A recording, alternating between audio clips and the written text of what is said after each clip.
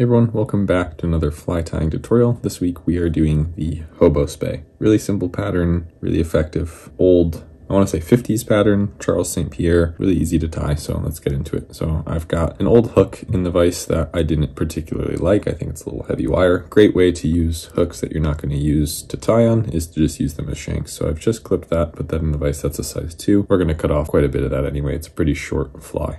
So we're going to start our thread up at the eye, work our thread back. All right, hook. We've got a size 2. It's like one of those long bait hook type hooks, Gamakatsu. And I'm going to tie this in down on this fly just because there's no weight on this fly to kind of act as a, what would you call that? You know what I mean? As always, I don't feel the need to double wire back on itself. I literally just landed a steelhead 3 days ago on that intruder, which has the wire just like that with some super glue. If you're curious, there's a video on the channel about it called Swinging Flies for Big Winter Steelhead. And as always, the wire is just long. Well, not as always, because intruder wire will be longer, but the wire is just long enough to change the hook on this pattern. Ice stub. Oh, ice stub Midnight Fire. Pretty sparse. We don't need a whole lot for this back piece. It's kind of just like almost like a tail on this fly, but it's going to be under the marabou. Spin that up. Wire brush. And then that is going at the back, and you are not making a dubbing ball as I go forward, pulling back fibers.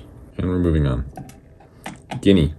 You can see I've already separated these fibers back. I've pulled off all the fluff. Any dyed guinea you want, you could use classic white and black. Work that feather all the way up. Come back with the thread. Another dubbing loop. And in fact, that might even be too short, but I think we'll be okay. So this one's slightly longer dubbing loop. A little bit more dubbing, because we are going to space it out in that dubbing loop. I always like to put my tool in first, OPST dubbing tool.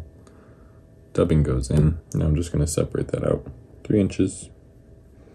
Should spin up to about the right amount. Make sure the guinea doesn't get caught in there. You know, any loose fiber loves to get caught in dubbing loops. This one I'm not going to worry about picking out. I actually like it to be a tighter loop because of the fact that we're wrapping guinea over this. If you get all those fibers going crazy, it can be a little bit unruly.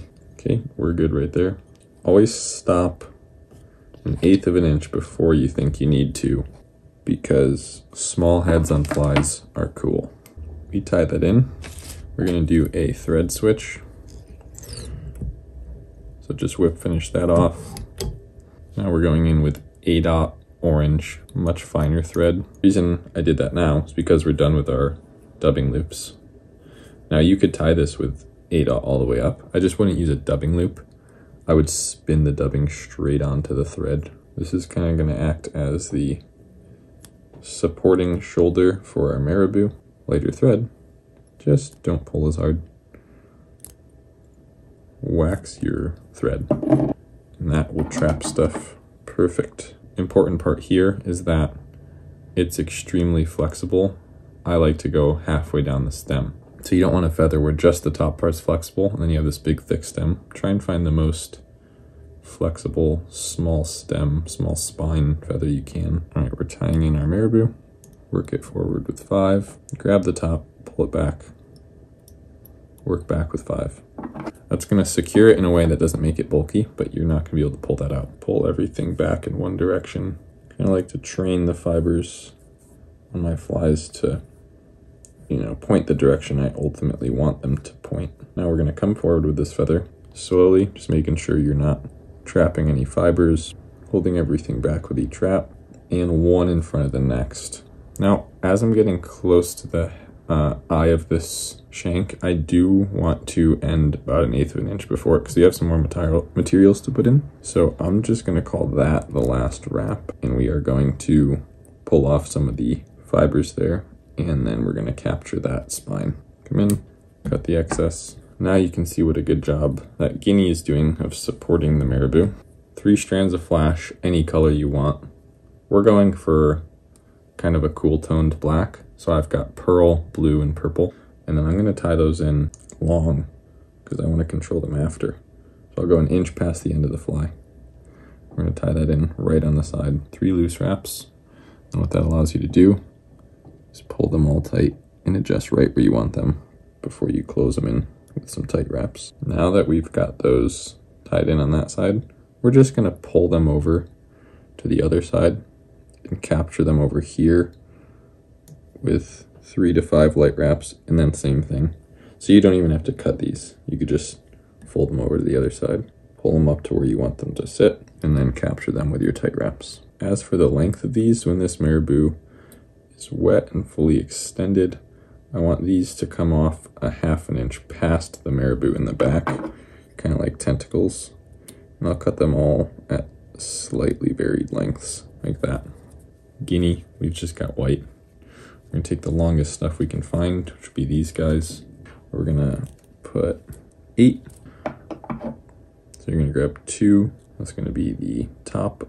And as always with my guinea, I like to flip them, turn them, so that the fibers don't grab each other. Those are getting laid down right on top. And in fact, I trim the ends so they're completely even. And then just like you would trap a hair wing in, I trap those guinea spines in. So there's nothing to trim after, if that makes sense. You're literally capturing, you know, right at the head of the fly. 2 more pieces of guinea. Trim the ends, the exact same length. Tie them in right next to the flash on the side. Not over, just right next to, under. So like that. Flash there, guinea right under it. Bottom, same thing. Now we've made it all the way around the fly. 45-degree changes, and I'm just capturing the last side on my side. We're gonna whip finish. Black hobo spey, nice little neat orange head.